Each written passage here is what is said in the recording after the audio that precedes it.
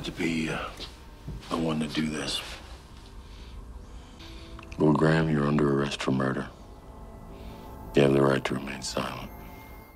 So now we've arrived here. Hannibal's first season wrapped up in an immensely satisfying way, as it wasn't the good doctor that ended up behind bars. No, in a glorious twist of events, it was none other than Will himself. Hannibal's master plan played out exactly like he knew it would, as Will took the fall for not just Abigail's murder, but for also all of the copycat killer's victims. It's a huge turn of events for a show that's first season essentially acts as a prequel to the previous material. So to have the man that eventually ends up catching Hannibal be the one to take the fall instead of him surprised us all and gave us a finale that is not easy to forget. And that final shot was and still remains one of my favourite shots of the entire show. The score, the atmosphere, the reverse of roles, everything about it gave us a perfect way for the show to end its first season.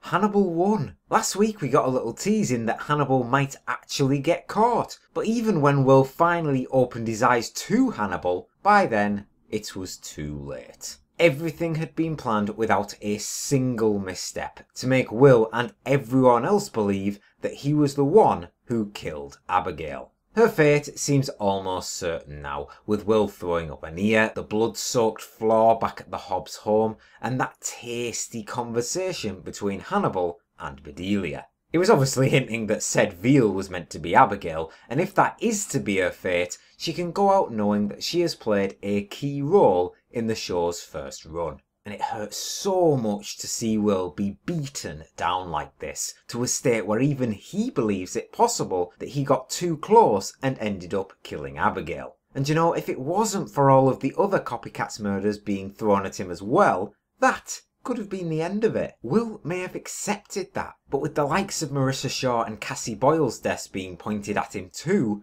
Will knew something definitely wasn't right. He wasn't sick when those murders were committed, and when he heard that his fishing lures had also been tampered with, he knew someone, and someone that had to be close, was orchestrating the entire thing. Not a huge list when you begin to narrow it down, but it didn't serve in Will's favour after he was brought in by the FBI to directly say to Jack that he was one of those candidates. It just made him seem more guilty, and you could tell Jack hated every second that he was in there with Will, after he was forced to arrest him and take him away. On the bright side, Alana's brilliant mind and persistence of Will's condition had them find out what he was suffering from. She theorised about the advanced encephalitis as he received treatment towards the end of the episode, and is expected to make a substantial recovery. But it won't do him any good if that recovery still keeps him behind the bars of the Baltimore State Hospital for the criminally insane.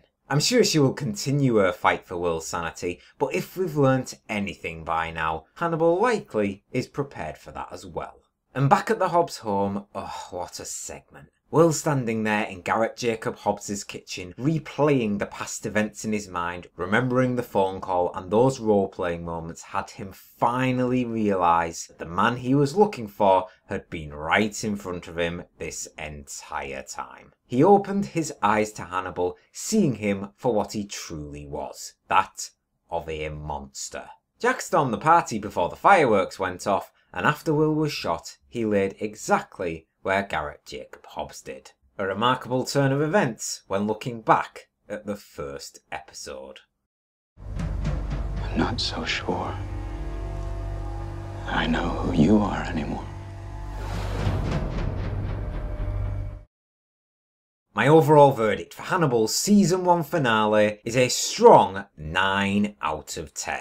The home stretch of Hannibal's first season was consistently strong and extremely satisfying. The culmination of Will's deteriorating mind played perfectly into Hannibal's master plan. The villain won, at least for now, and with Will being treated for his condition, he can return to his original mindset, as I imagine he will be determined to prove his rightful innocence. There's some stumbling blocks, of course. He's currently locked up in that cell without any means of investigation, which means he's going to have to reach out to someone and appeal to their hope in that they will believe his story. Someone has to. He can't stay in there forever, given where we know the story must lead, but knowing that does not at all take away from what we have just seen. I've mentioned it countless times before, but again, the show's visuals just blow you away with each of its scenes, and something which isn't mentioned as often as it should be, and owes just as much to the end product, is the sound element of the show. With that final scene and the classical music that plays, something we all know Hannibal is a fan of, underlines that the writers and showrunners fully understand these characters. And whilst we're speaking of that scene, who would have ever thought that come the season's end that it would be Will, not Hannibal, who was behind bars? The shot of Will staring back at Hannibal is unquestionably my favourite scene of the episode,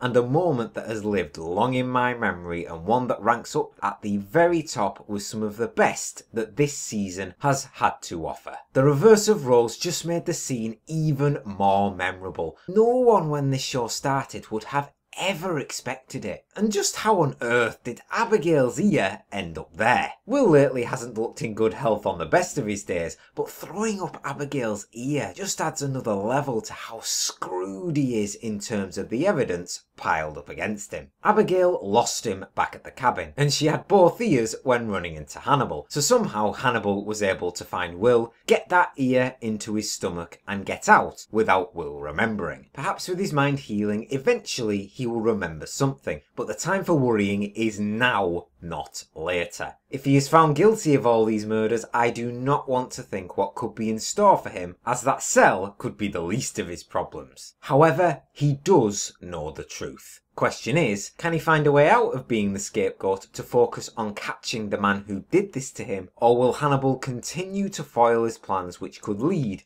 into a potential disaster?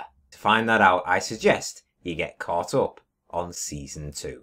And that'll do it from me. What did you guys think of Hannibal's first season finale? And what was your favourite episode from the first season? Let me know your thoughts down in the comments. And as always, thank you very much for watching. Please leave a like, comment and subscribe if you enjoyed the review. And I'll see you on the next one. Hello, Dr. Lecter.